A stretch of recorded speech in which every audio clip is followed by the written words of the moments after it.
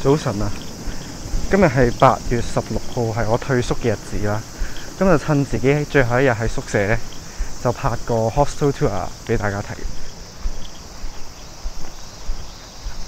咁我哋留學生住嘅地方呢，其實係喺一橋大學嘅叫做小坪國際 campus 嘅地方啦。咁即係其實平時係會有人嚟上堂，不過主要都係上啲體育堂啊，或者係俾啲運動校隊咧嚟練習咁樣，咁比較少上 lecture 嗰啲。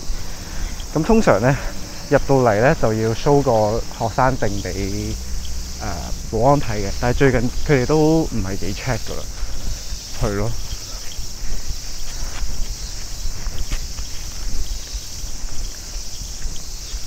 呢一個 building 咧其實唔係一橋學生嘅 building 嚟嘅，係一間叫做放送大學啊，即係啲學生係直接上網睇呢一個。咁呢間係放送大學啦，其實係唔關一橋事嘅。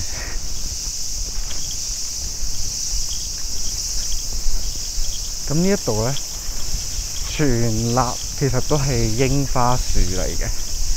咁我4月啱啱入宿嘅時候咧，呢度就係粉紅色嘅一片啊。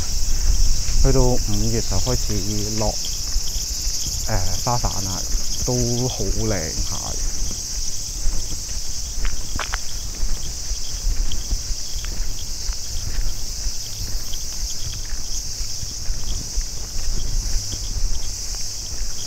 咁呢一邊咧，其實都係放送大學嘅圖書館啊、資料庫。咁我一次都冇去過。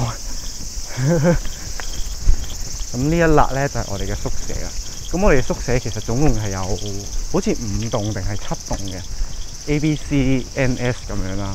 咁我就係住最大嗰棟 A 棟，即係而家見到嘅全立都係 A 棟啦。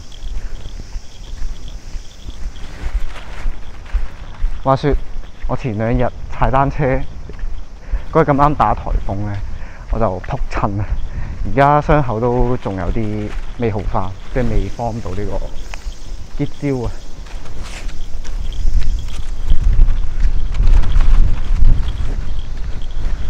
咁呢邊咧就係 B 棟啦，係啦。再行遠啲咧，其實就係體育館同埋足球場嗰啲地方，咁通常就係學校體育嘅校隊會過嚟練習咁樣，咁我係完全唔關事。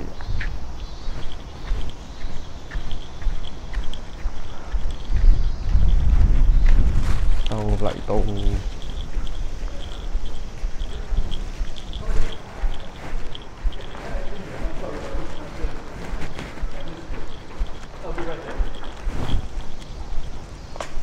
超級靚，係啦。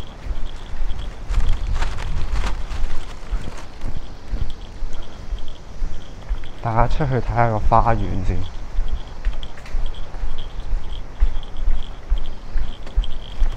咁遠方呢就係泳池啦，呢度就係其他棟嘅宿舍啦，都好幾棟，但係其實我一次都未去過。我諗啲房應該都係差唔多嘅。咁往呢一邊行呢，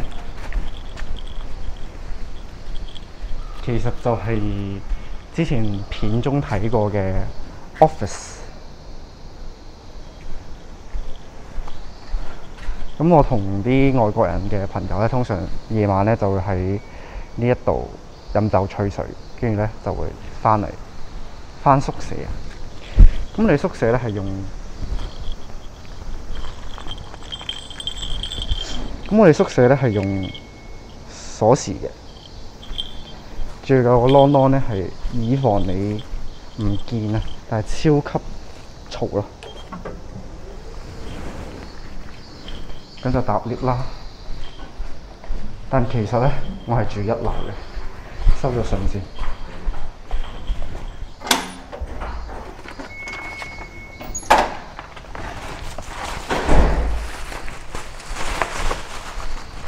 係啊，咁其實一嚟就係我嘅門口啦。咁有個好處就係地震咧可以即刻去避難，就唔使搭 lift 或者行樓梯。呢度都係。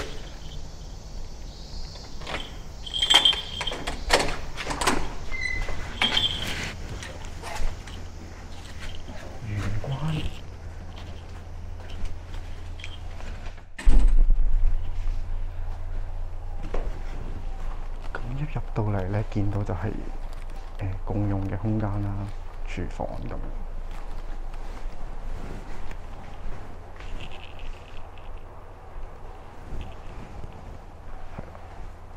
啲嘢都係各自各用自己準備。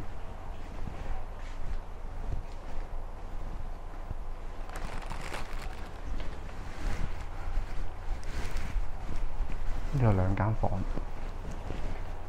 呢邊咧就有4間房。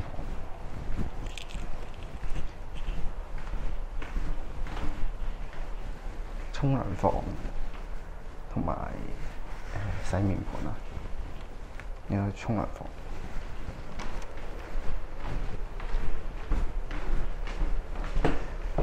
呢一度咧就係洗衫嘅地方啦，超級污糟。同埋廁所嘅 toilet，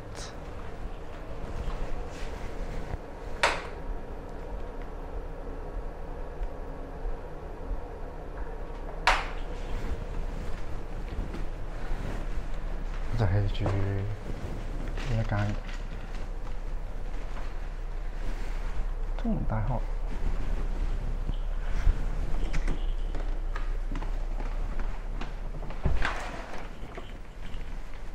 超級亂，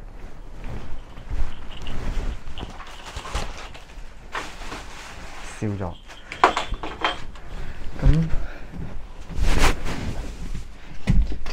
咁一入到房咧，左邊就係有個櫃仔啦，有個小雪櫃啦，都唔算少㗎。呢個係大過和聲書院嗰個雪櫃㗎啦。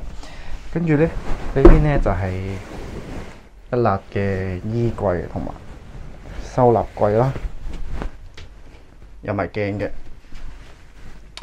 補充翻我今日着嘅衫咧，其實係同我入宿嚟日本嚟呢間宿舍嘅時候着嘅一模一樣嘅衫同埋一樣嘅褲啦，有啲儀式感啊，係啦，首尾呼應。咁衣櫃啦，跟住書台，唔好意思啊，我係執緊嘢，所以好撚亂啊。跟住呢度就係仲有一立櫃啦，係超級地方放呢個收納嘅。咁床啦，係非常之厚啊！我想講中文大學嘅宿舍可唔可以即係有翻少少設備？即我見舊書院嗰啲咧，全部都係一塊嘢咁就算㗎。係啦，呢度咧就係窗簾啦。窗簾咧係人哋借俾我嘅，咁本身咧係淨係得呢一塊嘢。咁你見到咧，其實係透到出去嘅。咁特別我住1樓咧，啲人路過其實係會好似動物園咁樣，見到箱裡面有人喺度放嚟放去啦。咁所以咧有窗簾，住1樓住有窗簾係一件即係必備嘅事啦。咁但係通常咧，我會咁樣閂埋跟住瞓覺啦，因為呢邊咧其實係向東邊啊。咁所以變相朝早其實起身咧係會有個日光咁樣射落嚟，即係天然嘅鬧鐘啦。咁呢度就係個小嘅 balcony 啦，通常都唔會出去，應該都有啲污糟啦。咁我諗係真係地震嘅時候先會逃走啦。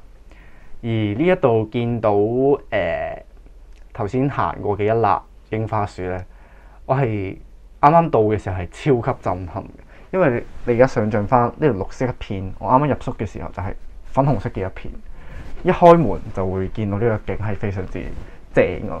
咁我覺得即係當然住高嘅望到嘅景色都有唔同啦，但係住低其實都別有一番風味嘅。你諗下喺香港邊有機會住到1樓，但係唔污糟唔嘈嘅咧？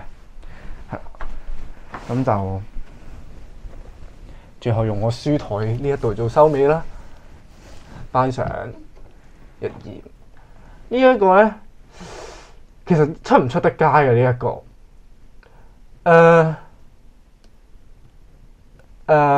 期待下年啦。